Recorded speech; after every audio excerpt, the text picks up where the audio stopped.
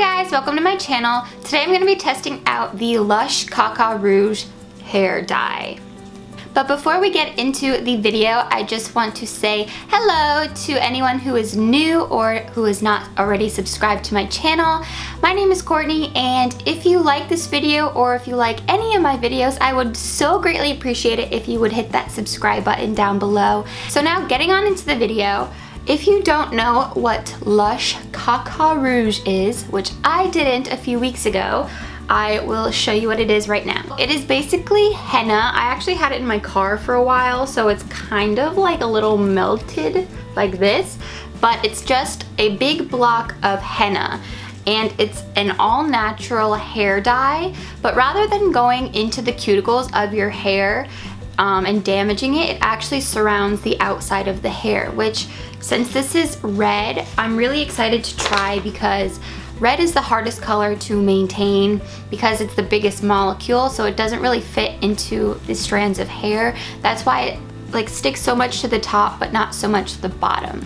And you can buy henna hair dye online, a lot of different places, a lot of different types, but this one from Lush I was really excited to try because it has cocoa butter in it, and it's like basically a hair treatment. So you leave it on your hair for about 3 hours plus. Like after 3 hours it pretty much stops developing, but it's like a hair treatment, so it's really good for your hair. So the longer you leave it on, the better your hair will feel, which I'm just really excited to try and let you guys know how I feel about it because my hair is like dry. It's not like damaged horribly, but it is dry, and most of my color is on the roots and the bottom is like a coppery brown. So I have all natural lighting right now just so I can show you the best like results possible through the camera. This is gonna take a long time, so I'm really excited to share this whole experience with you guys. And if you have any questions at the end, please feel free to ask me down below. So yeah, just keep watching this video to see how I dye my hair with henna. So before we get into it, I just want to show you what it actually looks like. It's basically just this block of, looks like a big block of chocolate, honestly. And it doesn't smell nearly as bad as I expected it to. There's a fly. It smells like essential oils and cocoa butter to me. I thought it would smell bad, but it doesn't smell bad at all, so that's a plus. This comes with, I swear, I had this in the car, so it's like all gross. Look at that. Ew. But it has instructions on the inside. So I will just go and start doing the process and take you along with me instead of just reading you the directions. What you're gonna need is a bunch of garbage bags to lay on the floor because apparently this gets really, really messy. And obviously I'm gonna change out of my cute shirt and put on an ugly one. You're going to need a pair of gloves. And I just got a turban to put on top of my head because it's gonna be in there for a long time. So I just got something comfy to wear. You are going to need saran wrap to trap the heat in your hair. But again, we'll go over this as the video is going on. So I just started by breaking apart 4 of the blocks, and then I started to grate them like cheese, just so that it was like super fine, so when I put the water in that it didn't have any clumps, which this is also what my friend who worked at Lush recommended me doing.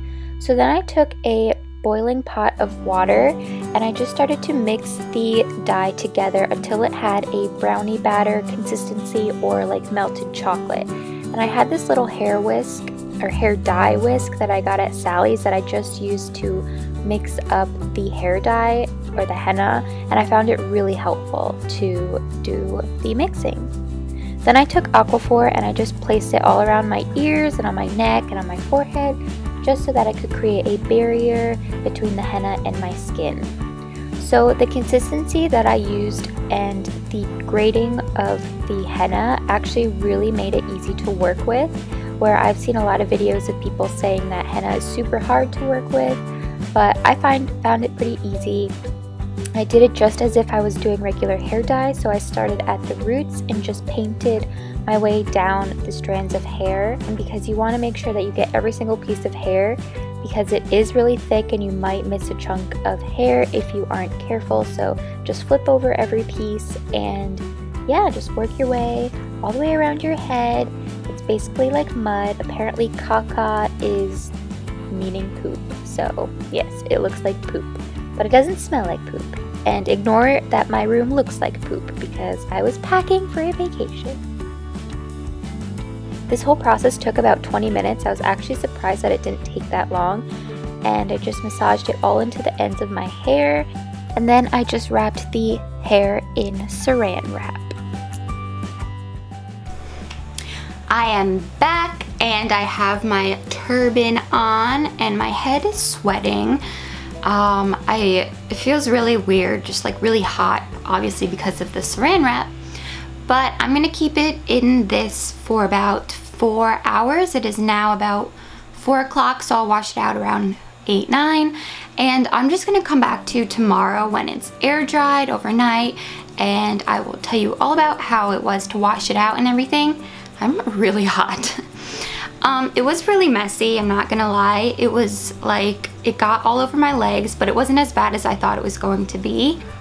I did hop in the shower and get some of it off my body, but it came off super easily. I found that using 4 blocks instead of the 6, it was perfect amount for my hair. And I have pretty thick hair, so, and you saw I flipped my hair over every single time. I used a lot of it, so I think it was a perfect amount. If you have any longer hair, I would use the whole block. I'm going to save the other 2 pieces for if I have roots soon. This is semi-permanent, but it lasts about 3 months, whereas other like chemical hair dyes, they really don't last that long even if you get permanent in regards to red hair, because it doesn't fit into your hair molecules as easily as other hair dyes do. And I am super excited to see the results, and I hope you are too. And I just think it's a really cool idea to use something natural that's actually better for your hair and lasts longer than using conventional hair dye. So if this actually works, I'm gonna be super, super happy, and I will probably use it for a long time. Yeah, anyway, I'm gonna stop rambling and I will see you guys tomorrow, as in right now. Okay, so it is the next day and I am in the same lighting as before. I'm even in the same dress as before, just so that we can get the full look of the color. So in this lighting, it's looking more orange, but I just wanna say first, I love this product. I don't think I'm gonna do chemical dyes for a long, long time. I think I'm gonna stick to using this henna because my hair feels so good. It's shiny. It feels so much thicker because it coats the outside of your hair strands instead of like affecting it chemically. And it just feels so good. It looks natural. The only thing I have to say was that it was really, really, really hard to get out of my hair. Like, it definitely dries in your hair, so you have like little pieces of dirt essentially all in your hair, so you have to like take each strand and wash it a bunch of times. My hands felt like they got a nice exfoliating treatment in the shower. I was in there for about 20 minutes just trying to get all of it out. I shampooed my hair literally 5 times. But I got it all out. It feels so good, and it's so worth the effort that you have to put in, just because it's healthy for your hair. You get a beautiful color, and there's cocoa butter, there's cloves in it for hair growth. There's all sorts of amazing benefits to using henna on your hair. And I'm just so excited that it came out good. But the best part about this is my bottom pieces of hair completely match the top of my hair, which is almost impossible for anyone to do with chemical dye with red who has had their hair bleached before.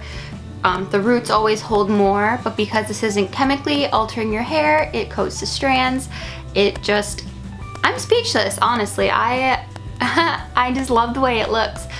As it was drying last night, I was like, it doesn't look much different, but I can totally tell right now, and once it was dry, how different it looks and how soft it feels. So if you are interested in henna, I will leave a bunch of information on it down below, as well as where you can buy it. I got it at Lush. I went to one Lush and it was sold out of this specific color. They have it in Caca Brune, which is brown, and Caca Noir, which is black, and I think they have like a darker red color, but I'm not positive. But yeah, I highly recommend using henna or trying it out and seeing how you like it. I'm a fan. I'm a fan. So if you like this video, please give it a thumbs up, and don't forget to subscribe for more videos. I post every week about fashion, beauty, all natural health, beauty things, all sorts of videos that I think you guys would enjoy. So stick around, join the family, and I will see you guys in my next video. Bye!